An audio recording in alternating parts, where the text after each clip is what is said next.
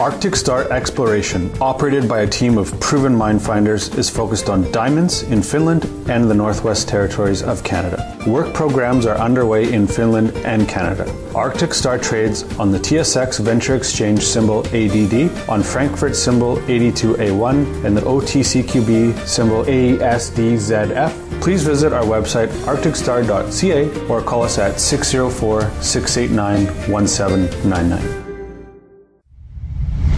You're listening to HowStreet.com radio, available online at TalkDigitalNetwork.com.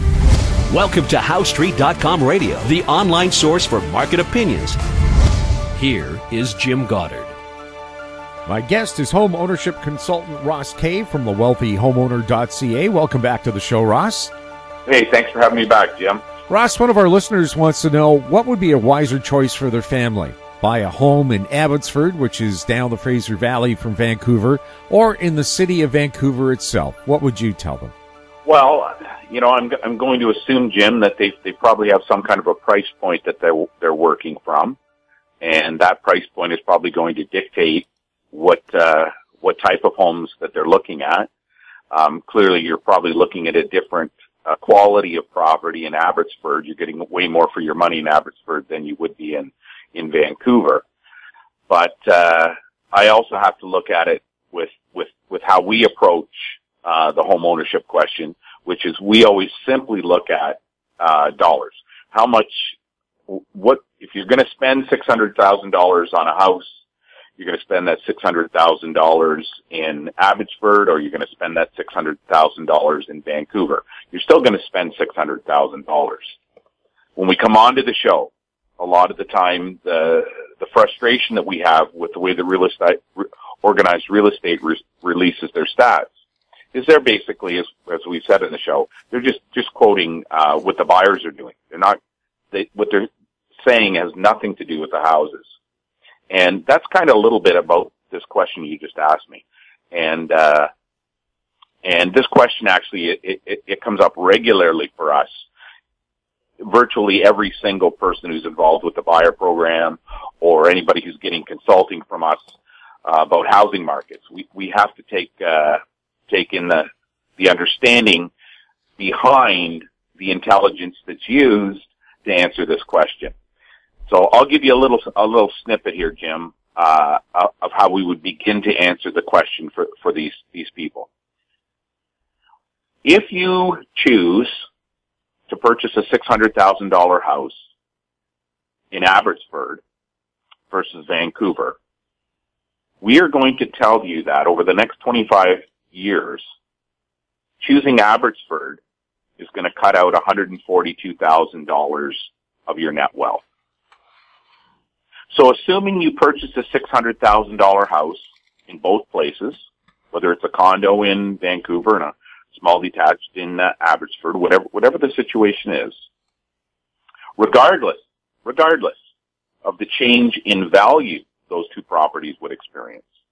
So we're just going to say those two properties move in value, make it the same amount of value change over 25 years. By choosing Vancouver over Abbotsford, you're going to have an extra $142,000 in your retirement savings, simply by choosing Vancouver over Abbotsford. And everybody's going to say, what is this guy talking about? Well, there is a difference between the cost of a house and the expense of a house. There is a difference between your principal and your interest payments. There is a difference in your carrying charges each month. Let's say that the two properties were identical in terms of what they were going to need in repairs. So let's say the house, the two places, one in Vancouver and in one at Abbotsford, were going to require the exact same monthly expense to keep them up to date over those 25 years. So that's not a fact. We're still sitting at $142,000 more in Vancouver. And I know that your listeners are wondering, what is this guy talking about? So what we would tell you is this. If you buy a $600,000 house in Vancouver, your property taxes are going to be around $1,500 a month. a year, excuse me. In Abbotsford, they're going to be $3,500 a year. You are going to spend an extra $2,000 per year in property tax expense by choosing to buy a $600,000 home in Abbotsford. If instead of giving the government that $2,000, you simply invested it, and you invested it in with a financial advisor somewhere, someone that you could trust. You buy an ETF, something of that nature. Or as interest rates rise, you buy GICs. But if you just get a simple 6% annual return, which is basically what every financial advisor in Canada will tell you they can average you for over 25 years, you're going to be $142,000 richer by buying the Vancouver home versus the Abbotsford home. Ross, do you take into account things so, like maybe you would know, but Abbotsford is out of the Greater Vancouver Regional District, which charges 17.5% or cent per liter gasoline tax for transit. In Abbotsford, you don't have to pay that extra 17 plus cents a liter for transit tax. Would that make a difference, or because you live out in Abbotsford and have to drive into Vancouver, even with the cheaper gas, you're still paying more? Well, you would sit down and you would make those calculations out. I mean, what you're addressing was that survey that was released last week, where they talked about commuters. Yes. CMHC was commenting about how people living out in the suburbs of the GTA, there's no savings versus living in Toronto. And we sit here and we're laughing at CMHC. They're like, it's stupidity what they're making their comments. If you're not spending money on your home and instead you are investing that money, then your net wealth 25 years from now is going to be substantially higher. The commuter charges that they were talking about, they didn't take into consideration the taxation difference between living in Toronto and living in my hometown of Burlington. There's a massive difference if you own an $800,000 house in Toronto versus an $800,000 house in Burlington. Toronto, your property taxes are way lower. So without understanding that this is how your net wealth is impacted, you don't understand the sheer magnitude of what the decision that you're making in terms of where you're going to buy and what house you're going to buy. Ross, I can tell you. Yeah, and I was going to say too, Ross, another factor maybe people aren't putting in. What is your personal time worth? If you're spending 2.5 hours a day on the highway versus a 20-minute commute if you live near your job, what is your personal time worth? Or do you have a job where you can work on that commute? I often wonder if for commuters, like for Burlington, but I can't believe that someone hasn't set up a bus service to drive executives into Toronto daily, and in that bus you have full internet access with your computer, so you could work for the hour. I know on the transit system, that's exactly what happens. A lot of the people going in are working on their commute. But if you're at a job where you can't work on your commute, then yeah, I mean, that's just eating into your life. So you've got to look at all of these things. When people are talking about houses, home ownership, your house is going to consume the greatest amount of your earnings other than taxes every single year. There is nothing else out there that will consume your earnings, the amount of your earnings other than taxes, than the roof you're going to put over your home. When you understand the sheer, again, I'm going to use that word magnitude of the amount of money that we're talking about here, it's very easy to save tens or hundreds of thousands of dollars simply by making the right choice. I just gave you one for property taxes worth $142,000. Now, imagine a house. If you select the right property, let's, for the sake of the argument, Jim, you pick a brand new home. Okay, over the next 25 years, you are going to have very minimal maintenance, renovations, and upgrades that are going to need to be done in that house. Around 20 years, you're going to have to start having things done. If you buy a home that's already 20 years old, you're going to have to start spending money right away. So that's another consideration. What your listeners can take away from this is this. Real estate agents, brokers, sales reps, the banks, they're not going to talk to you about the expense of your home. They are not going to talk to you about, if we spend $1 on property tax, that's $1 less you have less to invest. They're not going to say that, look, if you buy on this side of the street, there are streets in Canada where if you buy on one side of the street, if the identical home was available on both sides of the street, the house is exactly the same value. It goes up in value exactly the same over the next 25 years. Depending on what side of the street you bought in, you could be worth over $300,000 more. Just by being on one side of the street or the other. Now, when you start multiplying that by saying, well, wait a second. Okay, if that's it, Ross comes on the show and he talks about the quality of homes all the time. Okay, well, if you buy the 10th best house on the street, versus in April of 2016 in Vancouver, when you were buying the 40th best house in the street, do you not think the person who gets the 10th best house is going to have to spend way less in that home, renovating it, repairing it, and maintaining it? Of course they're going to spend way less. So that's money that they could invest. The difference in the quality of a home that you're buying is very, very important to your overall retirement wealth. Real estate agents won't talk about it. Banks won't talk about it. Mortgage brokers won't talk about it. Why won't they talk about it? Because those are things that are going to impact your decision not to buy a specific home, but instead to search one that's better suited to you. Isn't that why you get a home inspector to say, this is what needs to be repaired, this is necessary, and here's my estimate on how much all that's going to cost? Isn't that part of the home buying process? Well, I mean, that's what I did. That is a different level of inspection, though, Jim. Normally they go through and they say, yeah, this is okay. Yeah, this needs to be done. Yeah, this looks normal. Yeah. The home inspectors, generally speaking, don't want to get the real estate agents upset with them.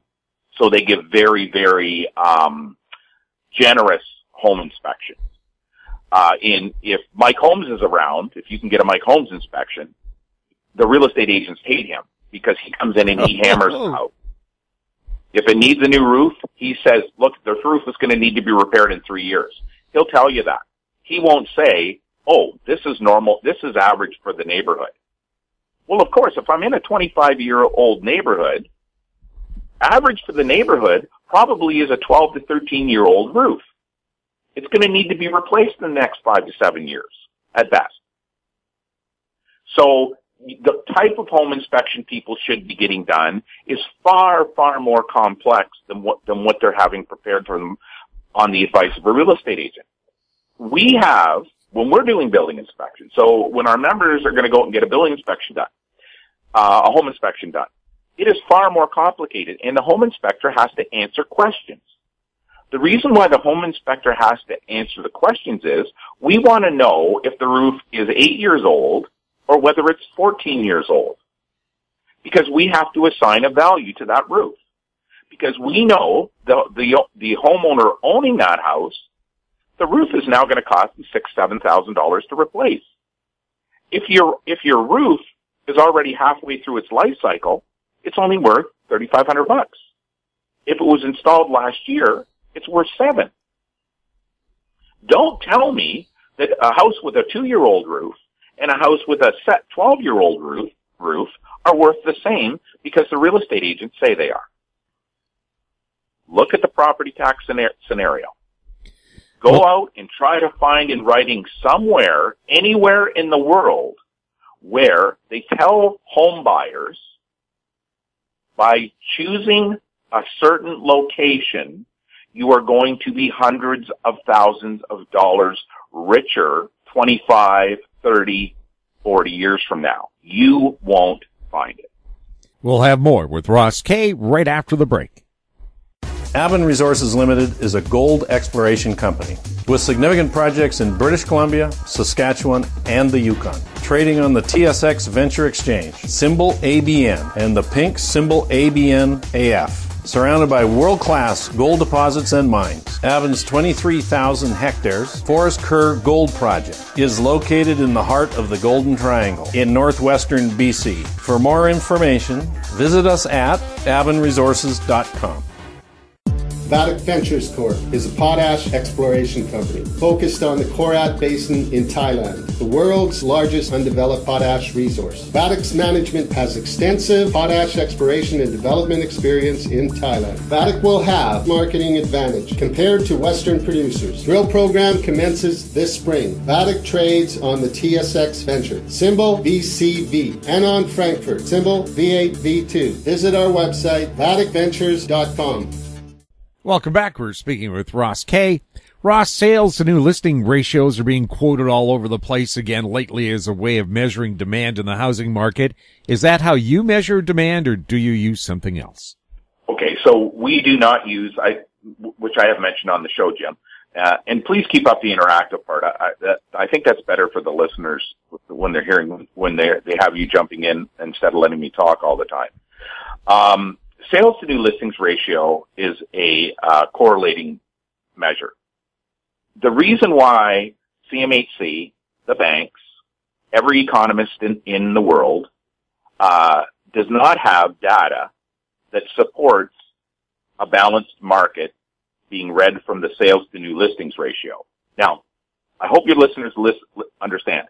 There is not a single report anywhere in the world that says sales to new listings ratios measures a balanced market. CMHC has told me they do not have such material. They rely upon the Canadian Real Estate Association's claims of what a balanced market is, which is between 40 and 60%. Well, what the Canadian Real Estate Association doesn't say, Jim, is that 95% of the time, you're always going to get a reading of 40 to 60%. You're always going to have a reading that the Canadian Real Estate Association is going to say it's a balanced market. Whether you're paying 10%, house prices are going up 10% a year, or housing prices are dropping 5% a year, it's still going to come up as a balanced market.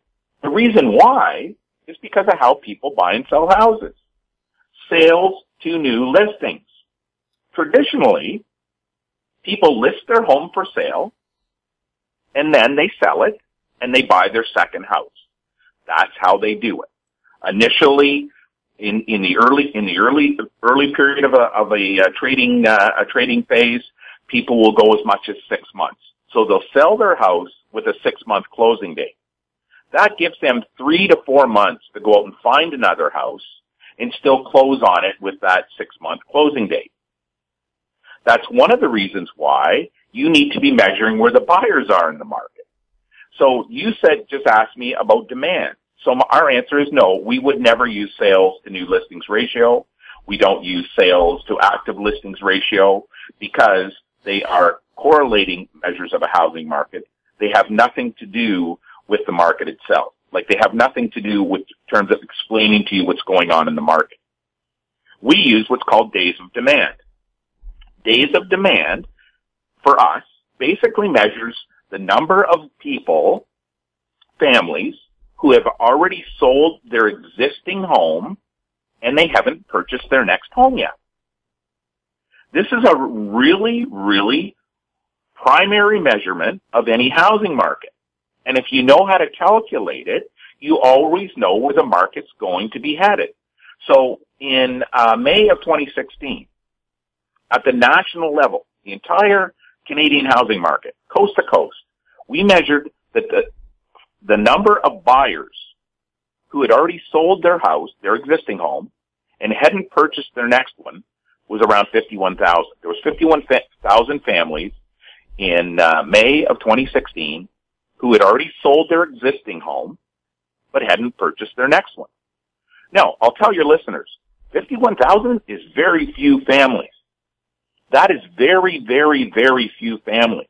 You have to understand, those people still have 3 to 4 months to find a home. So with 3 to 4 months to find a home and they're down to only 51,000 families, that is not very many families. I'll also tell your listeners, in May of 2018, 2 years later, there were 110,000 families who had already sold their existing home and hadn't bought another one. That's how you measure demand. Demand is measured by someone who has already sold their home, meaning they have the ability to go out and buy another home, that is no longer dependent on the sale. They've already made their sale. They've already sold their house. They haven't moved out of it. They sold it to somebody else, and now they're going out to buy a house. When you measure that metric, okay, so you're measuring that, the buyers, how many buyers are, we call them ready, willing, and able buyers. How many buyers are out there that are ready, they're willing, and they're able? So they're ready, they've been checking the housing market out. They're willing, they really want to move. They're not lookers, they are movers. And they're able. They've already sold their existing home. All they have to do is find a new one. When you're tracking those buyers, you know what's going to happen with the housing market. You know what's going to happen with prices. Are prices going to increase or are they going to decrease? Are prices going to increase quicker or decrease quicker? Is the total sales volume in a trading area going to increase or is it going to decrease? How many months before it starts to decrease? And then how many more months on top of that before prices start to fall?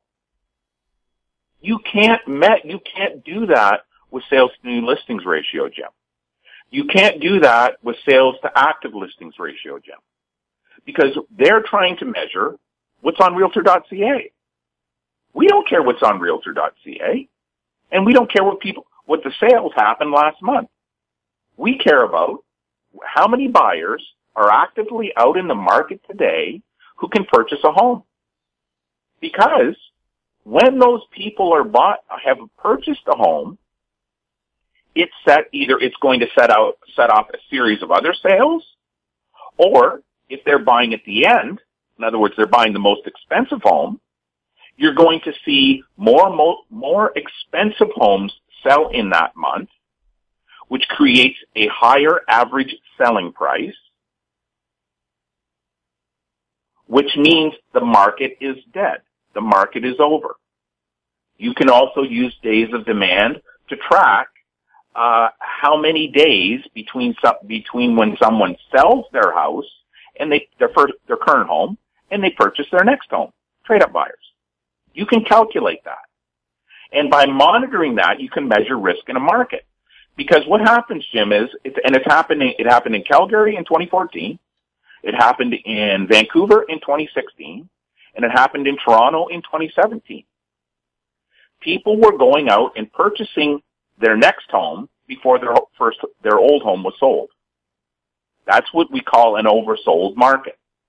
When a market is oversold, it is extremely risky. It is the risk that causes a housing bubble to pop. We measure that.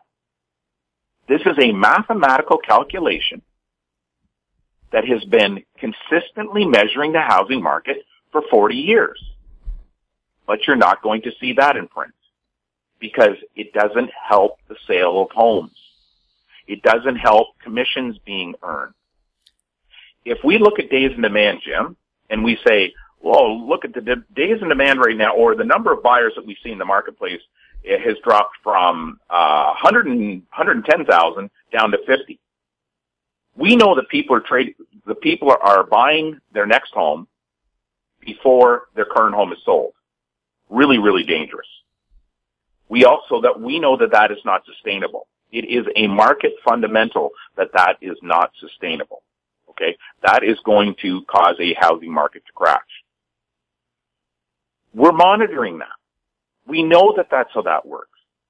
When we look at right now, Jim, we're looking at this year, the peak amount of buyers on the sideline. People who had sold their house and they hadn't purchased their next one. It peaked at 111,000 families. So there was, across Canada, at one time this year, there were 111,000 families who had sold their existing home and hadn't yet bought their next home. We have to go all the way back into, we're way back into March of 2009, Jim, before that was recorded again. We have to go all the way back to March of 2009. And what was happening in March in 2009? That was when the American housing market had collapsed and the Great Recession was ongoing. So if you're not measuring a housing market, measuring what the buyers are doing, all you're doing is guessing. You don't think you can time the market because you can't. You're looking at listings. When you're looking at the buyers, you know exactly what's going to happen today, tomorrow, and 2 years from now. Because it takes that long for the decisions those buyers are making today to end in the market. It's why we have such a huge lead time. We don't use sales to new listings ratio. There is no academic peer-reviewed document available anywhere in the world that supports the use of that metric because it can't. You can't make one up. Days in demand, you also are not going to find out. Ready, willing, and able buyer counts, you're not going to find. Yet we use them every single day. Why? We'll have more with Ross Kay right after this. Hi, I'm Douglas Mason, President and CEO of Rainy Mountain Royalty Corp., RMO on the TSX Venture Exchange. Rainy Mountain Royalty Corp. is a Canadian-based mineral exploration project generator. The company currently holds multiple property interests in Ontario with joint venture partners and is seeking further joint venture partners for other drill-ready properties in our portfolio. For more information, please visit our website at rmroyalty.com or call me at 604-922-2030. Don't miss out. Stay informed. Receive the HowStreet.com weekly recap with thought-provoking podcasts, radio, and articles delivered to your inbox. Sign up for the HowStreet.com weekly recap on our homepage at HowStreet.com. Welcome back. We're speaking with Ross Kay. Ross, the association that looks after bankruptcy trustees and so on, says it takes about 2 years before rising interest rates result in a big crush or a noticeable wave of bankruptcies. Right now, the Bank of Canada says we're not worried with our rising interest rates. We're not seeing any bankruptcies. Is this willful blindness because we know the pattern and they're just going to do what they're going to do regardless of the economic results? I honestly believe, Jim, it's ignorance. And I honestly believe after the last 5 years of fighting against the fact that it was not a conspiracy theory. I mean, when you look at a housing market the way we look at it, Jim, and it's the simplicity with how we measure it, and then we hear the commentary that we hear, which just doesn't make any sense to us. You have to believe this. People really cannot, like these economists, the bank economists, they really can't be this ignorant. But we have come to accept that is the truth. Because of 40 years of organized real estate, control over real estate data, the structure of the home trading infrastructure, which is centered around getting the highest price possible in the shortest period of time and earning commissions, we really do believe that there's ignorance out there. When we come on the show and we say back in the fall of 2016, the Vancouver housing market has already recorded a 26% drop in your average selling price. And then in the summer of 2018, 2 years later, all of a sudden other people are starting to report single detached homes are off by 25%. Their information is 2 years old. That is the information we were reading 2 years ago. So when you hear the comment about the bankruptcies, sure, I would guarantee you that we can read 2 years ahead when the bankruptcies are going to start to be recorded. Or And what comes first, we also know, will be delinquencies. And we also know that you have to track delinquencies against where the mortgages are being placed. So, yeah, I really do believe are going to 2 years in advance. We know what the housing market is going to be 2 years in advance. I know where it's going to be. We know 2 years in advance that we have a whole year to double check everything what we're recording, and still be a year ahead of what gets reported in monthly home sale data. There is such a massive amount of room. I think what the ignorance is, Jim, is that everybody looks at everything as if it's a stock market. The stock market, you can buy and sell stocks in a day. The stock market really can collapse in a day, as it did back in Black October years ago. The stock market really can lose 20-30% of its value in a day. A housing market can't. It's impossible. You can't roll over enough. You can't make enough home trades to drop prices that quickly. You can't make the home trades quick enough to get prices to increase that quickly. You can have the illusion of house price change, Jim, but that doesn't mean it really happens. The 26% drop that we recorded in the fall of 2016, that wasn't home prices we were measuring. We were measuring what the buyers were going to be able to pay 2 years later. That's all we were measuring. And if buyers can pay $200,000 less, can only pay $200,000 less, the average selling price is going to be $200,000 less. And that's the perspective that we bring to it. So I think, Jim, that the answer, and this is really hard to fathom, but you really do have to accept they're simply ignorant to the way the housing market works, and they're ignorant to how homeowners interact with their mortgages. They really are ignorant to that. It's not like they're doing it to be mean. It's not like they're doing it on purpose to make a profit. They simply don't know what they're talking about. And that is an extremely challenging fact to accept. I mean, it took me 5 years to accept CMHC really believed the MLS sales price was recording the average value of a Canadian home. It took me 5 years before I could believe CMHC believed that. And it took a conference call for me to have the chief economist at CMHC talking to me on the phone, admitting they really believed it. So I think it's ignorance, Jim. I don't think it's anything else. Ross, thank you so much for chatting with us. Hey, thanks for having me on. My guest has been home ownership consultant Ross Kay from the wealthyhomeowner.ca. If you have any questions for Ross, and we do get a lot, you can send them to info@housestreet.com. I'm Jim Goddard. Thanks for listening. Comments made on HoweStreet.com radio are an expression of opinion only and should not be construed in any matter whatsoever as recommendations to buy or sell any financial instrument at any time. Available online at TalkDigitalNetwork.com. HoweStreet.com radio is a production of House Street Media Incorporated.